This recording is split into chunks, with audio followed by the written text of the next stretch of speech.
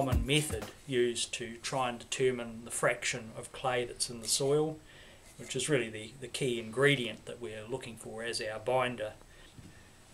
About a third of a jar full of the soil, and then we add up to about the 3/4 mark with water.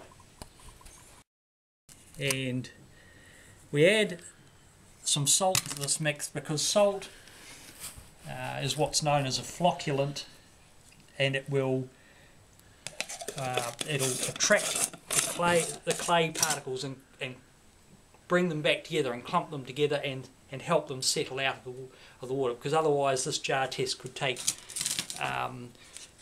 weeks or even months to actually come to some conclusion, because the clay will stay in suspension in the water.